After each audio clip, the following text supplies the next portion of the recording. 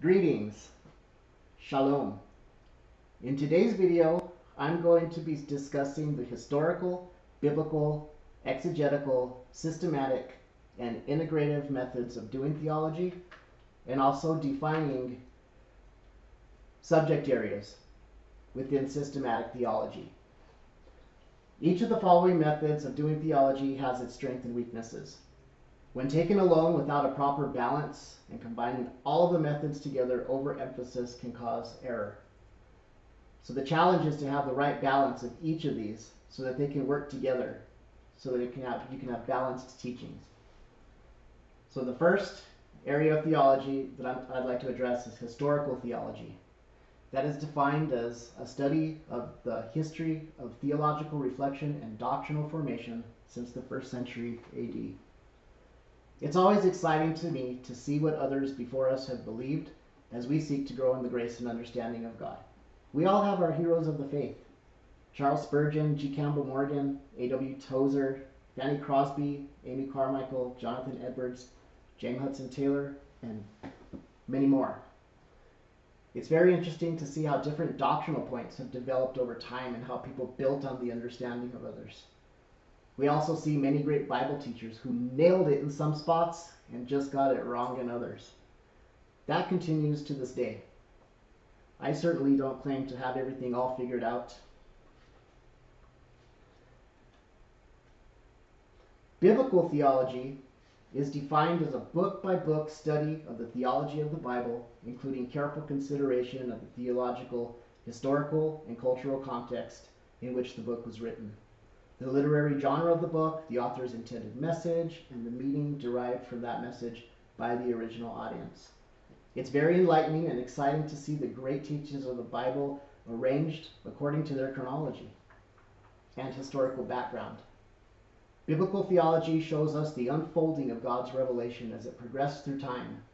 Biblical theology usually focuses on a particular period of time, such as the Pentateuch, the first 5 books of Moses, all the way up to the Kingdom Age, the Babylonian captivity, God's future plans for the world, and everything in between. A very valuable tool for this is the chronological Bible. Our Bibles are not in sequential order, so the chronological Bible helps us to understand the timing of the scriptures and how they're related to each other. It's kind of like a timeline. The traditional order of scriptures jump back and forth to different time periods, so it is a challenge for us to put it all together in the way that the events actually happened. Biblical theology lets us see the Bible as a whole instead of just organized doctrinal bullets. The weakness of biblical theology is that our biases have influence on the way that we interpret the scriptures. Biblical theology is dependent on the hermeneutics we use. We all have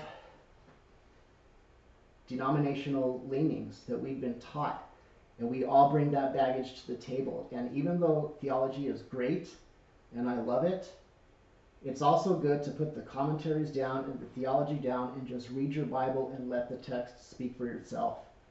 That's what I'm trying to do these days, and I'm finding it really, really hard to not project my doctrinal leanings onto the text. But just being aware that I do that is helping me to get better and better at just letting the text speak for itself. It's important that we seek to understand so that we can rightly divide God's word. The next area I'd like to discuss is exegetical theology. This is defined as the theological study of a biblical passage within the framework of the historical, theological, cultural, and literary context of the book in which the passage is located, and including careful consideration of the way the grammar is structured within the passage. This is the difference between a topical teaching on the subject and line-by-line study, my friends. Many a Christian counselor has ripped a verse away from its surrounding paragraph in order to give quick advice to somebody.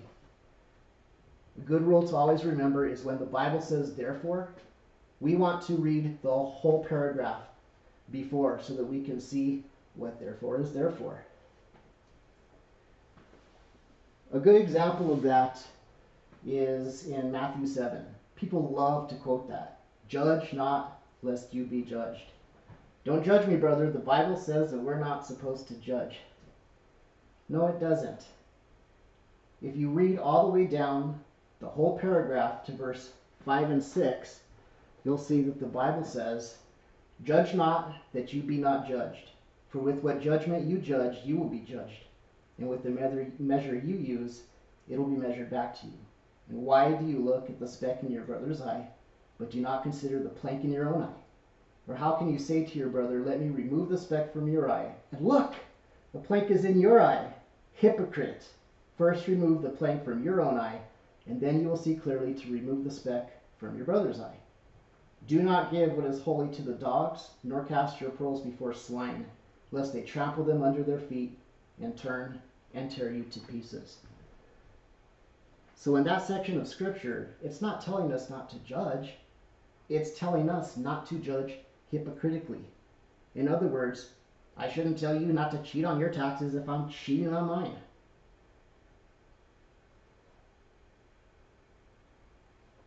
John 7:24 gives another example of a great verse about judging that doesn't quite match up with "don't judge me, bro" theology.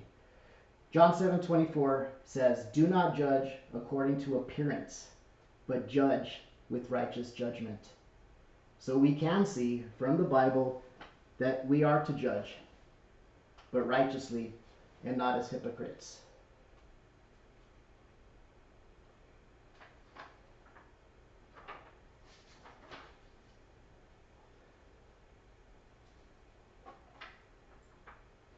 Systematic theology. This is what originally I started with back in 2006 when I became a Christian. That got me so hooked because I had questions. And from that very first theology book, Practical Christian Theology, that Floyd Brockman wrote, that I talked about in my introduction trailer, I was like drinking water out of a fire hydrant.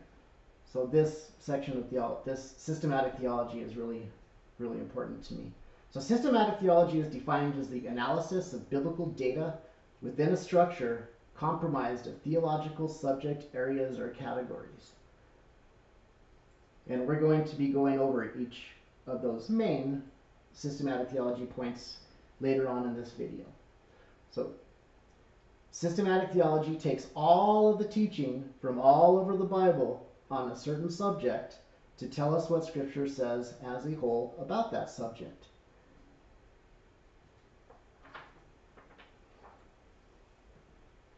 Now I'd like to discuss integrative theology, and that is defined as the formulation of an integrative biblical response to a given problem or issue, such as how does the sovereign grace of God interact with human responsibility? Or how do we count for the imperfections and failures of persons created in God's image to be the noblest beings in God's world? This area of integrative theology is great for answering questions that people have. I love it when people ask me questions about God. I like to try and give them the best God-honoring answer that I can. And sometimes the answer is, I don't know, but I'll research it and find out. Many a radio station time block has fascinatingly occupied pastors on the hot seat. People get to call in with their questions about God. I like to listen because I still have a few questions myself. It's fun to see how the questions are answered. Sometimes we nail it, and sometimes we don't. This just reminds me that Christian leaders are on the same journey that we're all on. They're just like us. So we need to pray for our leaders every day. So now I'm going to go over the traditional systematic theology subject areas, which are categories. So as we have seen, systematic theology is the separation of theology into different categories gathered from all over the Bible. The following list is of the traditional subject areas and a brief list of some of the subjects I'll try to address in each one.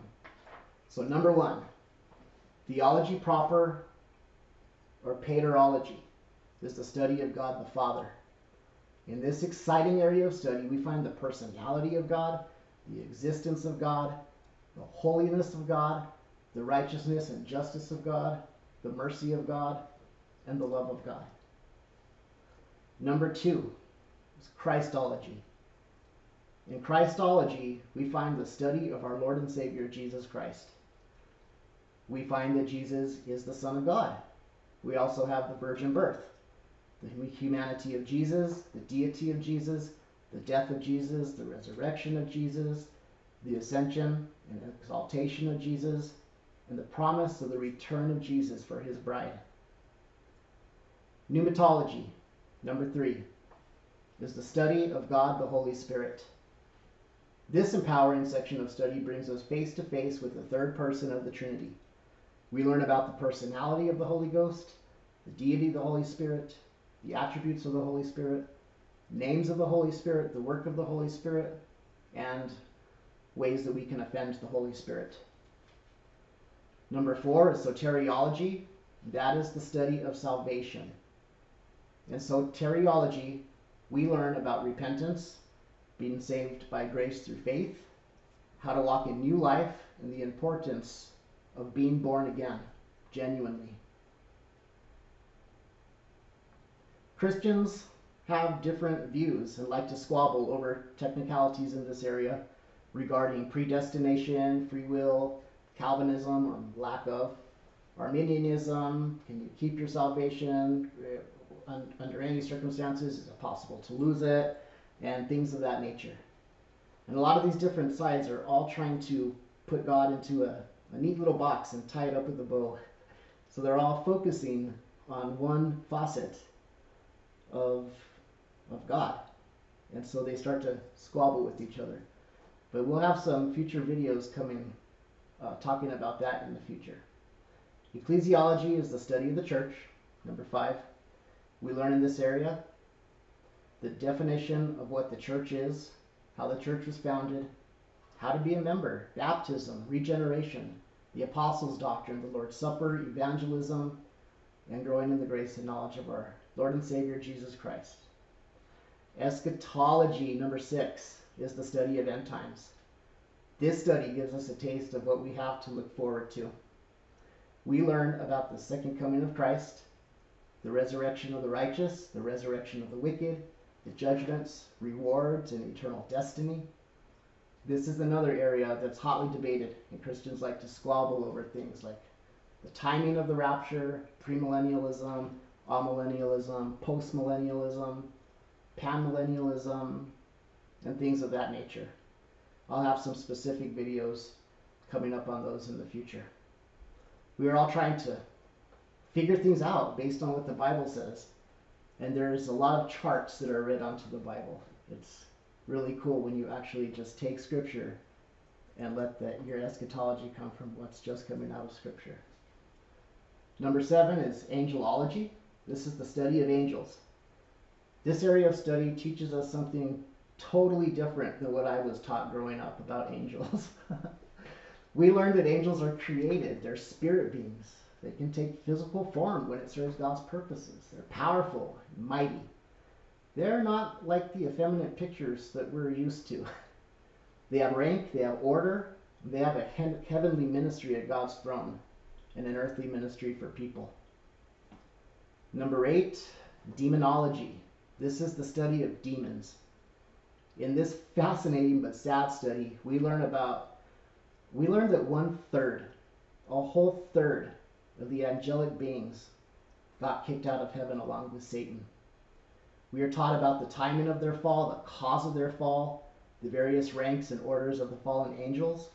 The demons are created spirit beings, and that demons are wicked spirits. How they seek to separate us from God by tempting us to do bad things and ultimately reject Jesus Christ. They're lying spirits. Oftentimes you hear about people trying to contact their dead relatives. I can guarantee you that's not their dead relative that they're contacting. That's a lying spirit impersonating their relative in an attempt to deceive them. Number 9 is anthropology. Anthropology is the study of man. This study tells us the truth about who we are. We're created in the image and likeness of God. We learn about our fallen sinful nature. the results of the fall itself, Adam and Eve, and various people groups from around the world. Number 10 is hamartiology. This is the study of sin. We learn where sin came from. We sometimes sin on purpose, sometimes we sin without meaning to. By committing a wrong or failing to do something that we should do, we sin. You know, there's a teaching going around in the church today that the law is nailed to the cross. No, the sacrifice has changed because we have a perfect sacrifice in Christ Jesus. But God's law stands. Not one jot or tittle will go away from God's laws. Anytime we break the 10 Commandments, we sin against God. But we have a perfect sacrifice in Jesus Christ. So we learn about the different kinds of sin, how to fight sin, that we should pray to God before we get tempted to sin, that we should pray for deliverance from sin, God's prescription to save us from sin, how to be forgiven when we sin, and the future when sin and death will be no more. I look forward to the day in eternity when my sin nature gets removed. You're probably not even going to be able to recognize me. It's going to be great. Thank you for watching. Have a great day. God bless you. And I will be posting more videos in the very near future.